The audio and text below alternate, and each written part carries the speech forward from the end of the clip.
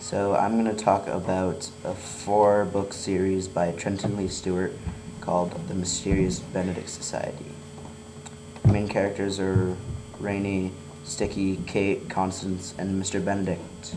This takes place in a place called Stonetown.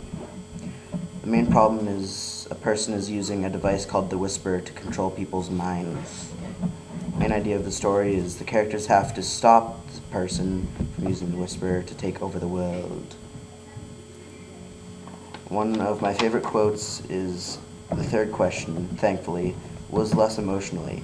It read, "What is wrong with this statement?" How funny, Rainey thought, and marking down his answer, he felt somewhat cheered. "It isn't a statement at all," he wrote. "It's a question." I like this quote so much because it shows how simple things can be, but so many people would overlook the simplicity.